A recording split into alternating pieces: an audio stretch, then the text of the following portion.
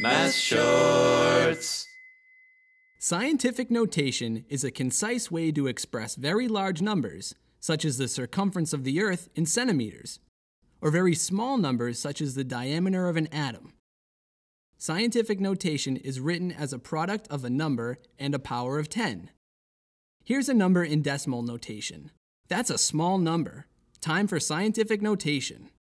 First, move the decimal over until there's just one non-zero digit to the left of the decimal point. The exponent indicates how many places the decimal point has moved to the right. This is the same as saying 5 4/10 divided by 10, divided by 10, divided by 10, divided by 10, divided by 10, divided by 10, divided by 10, divided by 10. Woo!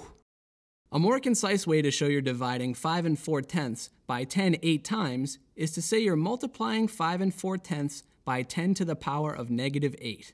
That's using scientific notation. The method is similar for numbers that are really big. To change from standard form to scientific notation, just keep track of the decimal.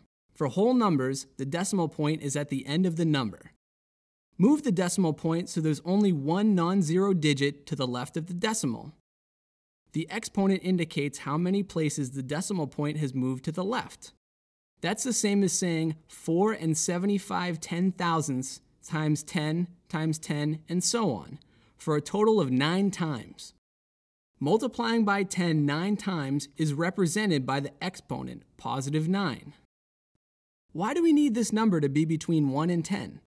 To make it easier to understand, compare, and do arithmetic with extreme numbers. To understand this number, you have to count up all the places to see if it goes to the millions, billions, or higher. In scientific notation, we can understand that the value of the number is approximately 4 with 9 zeros after it. At a glance, these two numbers look like they're almost the same. To know for sure, you can count the digits, or you can use scientific notation. We can see that the number on the right will be bigger since it is multiplied by 10 to the power of 10, whereas the number on the left is multiplied by 10 to the power of 9. Multiplying these numbers is a lot easier if you use scientific notation. First, you multiply the numbers separately. Let's round 4 75 thousandths and 3 95 hundredths to 4. The product of 4 times 4 is 16. Next, you multiply the powers. We know when powers are multiplied, exponents are added. Here we get 10 to the power of 19. The product of these two numbers is very close to 16 times 10 to the power of 19.